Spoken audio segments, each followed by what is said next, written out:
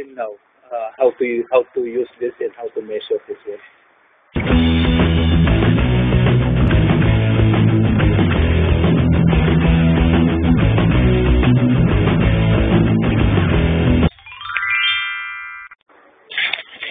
Magandang hapon sa inyo lahat. Hope lahat kayo okay dyan. So nag-video ko, ito po yung makikita po natin sa ating video. Ito po yung ating pong suspension. No? So, yan. At ito po, tanggal na po yung ating rotor disc. Bibidyoan ko lang po yung taas. Ayan. Ito po yung ating shock absorber, no? Coil type spring. Tapos ito po yung ating rotor. Makikita natin sa loob niya is yung ating rack and pinion, power steering na po siya. Then yung boot. Okay? Ngayon pinaturno na po yung ating rotor. Ayan, pinaturno na po yan. Ipipix na lang po niya.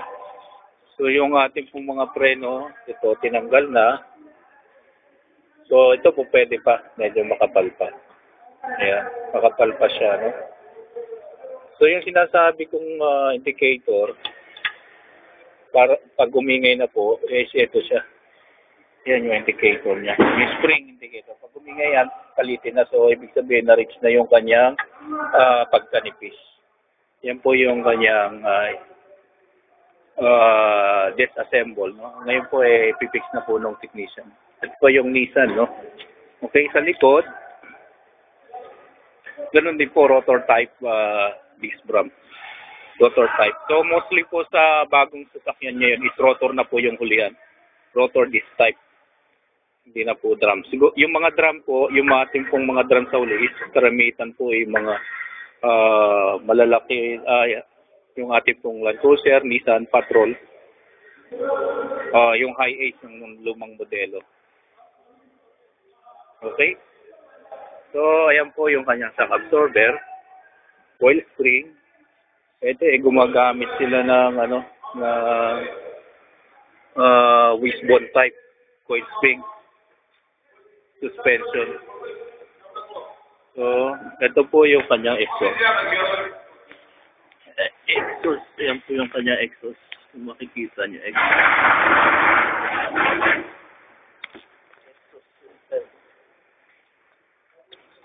Likod, rotor. Ito nakakabit pa po, pero papalitan na po nila. Ito po yung front. So, ito yung rear spud kit.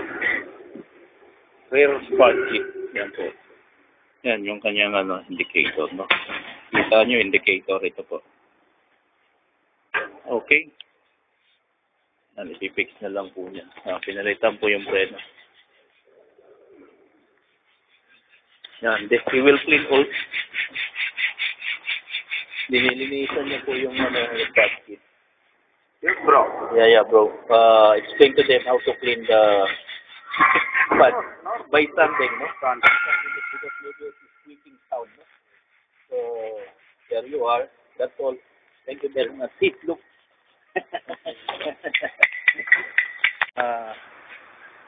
Tell him now how to use this and how to measure this one. Using these two notes, Yeah. we have to place it here. Yeah. After that, we have to get the reading. Then you make a reading. Yeah. 25.6 now, no? Yeah. Before is 25.8. Okay, right? That's how we can measure the rotor. Okay, thank you. Make a Thank you, friend.